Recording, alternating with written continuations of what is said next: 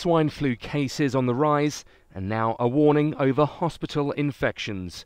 Medics concerned that a second wave of swine flu hitting Britain could lead to a rise in MRSA infections. A team of health experts said a swine flu pandemic would see a rise in hospital admissions and run the risk of a rise in MRSA. The MRSA working group, together with National Concern for Healthcare Infection and the Patients Association, calling for the early discharge of patients from hospital to try and prevent a rise in the killer superbug.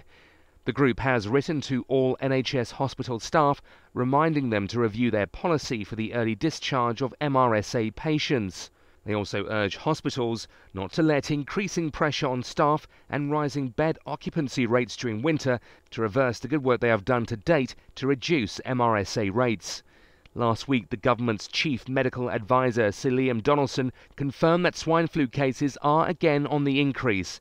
The numbers hospitalised has also hit record highs, enough to warrant some concern, admits Sir Liam. The government, though, is ahead of schedule with its vaccination programme, inoculation of the most at-risk categories commencing this week. A spokesman for the NHS has denied a link between an increase in bed occupancy and an increase in MRSA, claiming that hospitals are prepared should the virus lead to more admissions.